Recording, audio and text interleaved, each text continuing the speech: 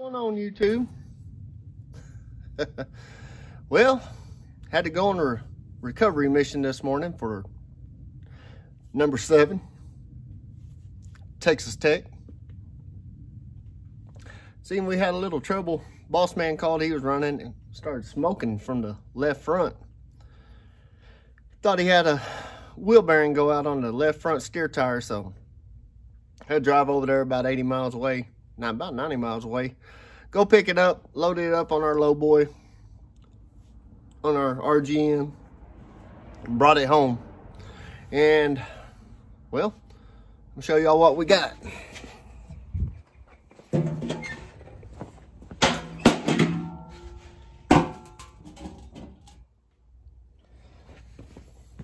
Your wheel's supposed to roll. Everybody knows that one's pretty, it's pretty hard, but it ain't supposed to do this. That is a no-no. So probably what happened here, there's a nut back here on the spindle. Probably come loose. And the nut's probably laying inside this oil housing right here in the cap here. And it's probably backed off. If we're lucky, it just got the bearings. If we're not lucky, it got the spindle as well. And by I mean lucky, not lucky, bearings are easy to replace.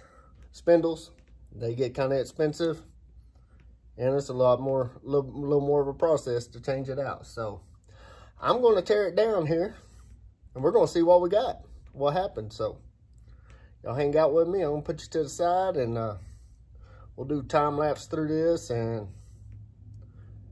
we'll get her did. 806 driver, B&B Trucking. Keep your eye on it. Right there, there. No, right here. No.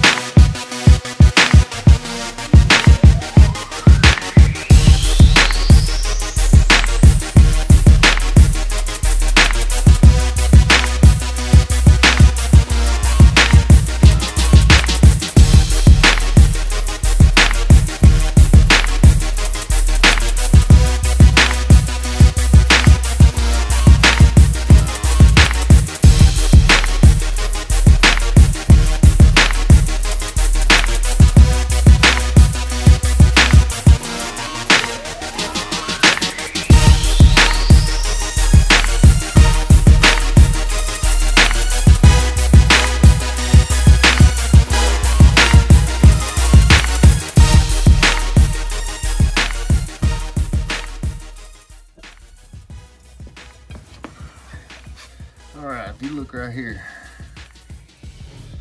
the bearing did fail. There's a piece of the bearing here, the cage that holds your rollers in. And all this is debris from the bearing. So I'm about to clean it up.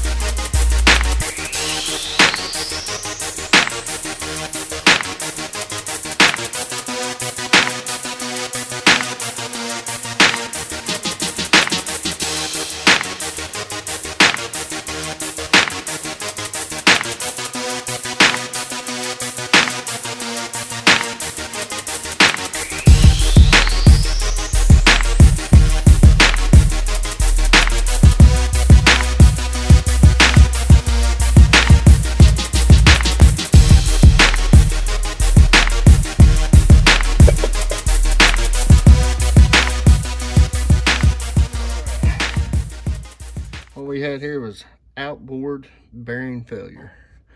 This is your bearing right here. It's seized up on the spindle right now, so I don't know if I'm gonna have to cut it off or if I can be able to just knock it off, knock the heck out of it. The inboard bearing is still on here. Still looks good, but it didn't come out.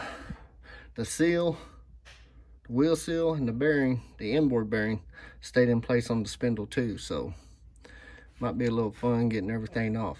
But I'm gonna get it all cleaned up and all disassembled.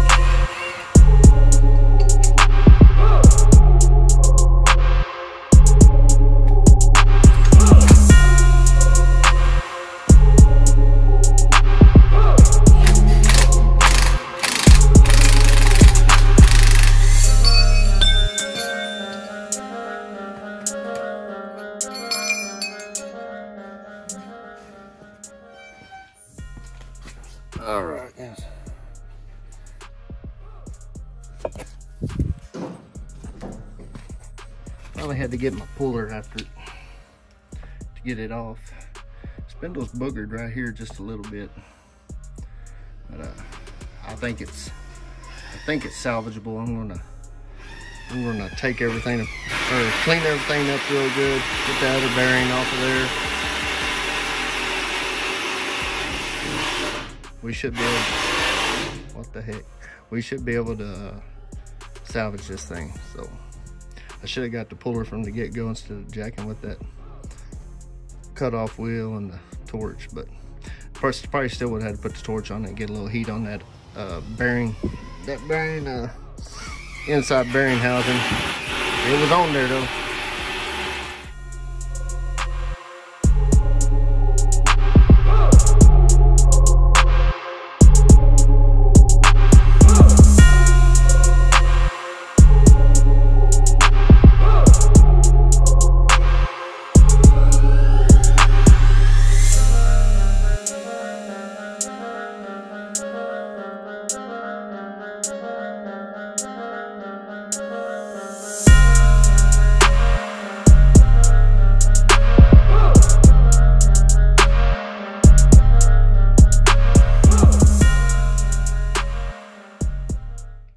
Inspection, the spindle is shot.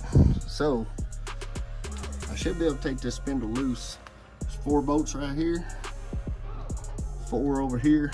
Should be able to take those loose and the spindle will come off along with the S-cam. So the S-cam shaft. So that's what we're gonna do next. Tear it down.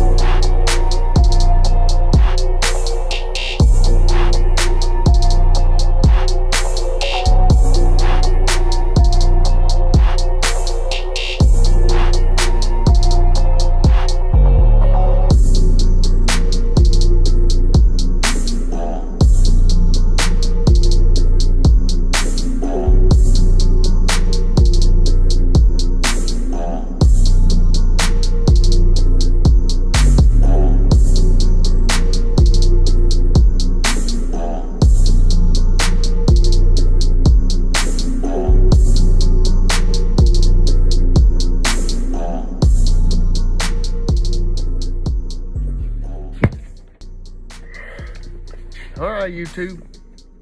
Got her all tore down. We'll have to replace the spindle, kingpins. Of course, I had to take the kingpin out to get the spindle off. Of course, probably put a new drag link while we got it off. One little bearing failure messes up a lot of stuff. But hey, we got it done. We got her tore down.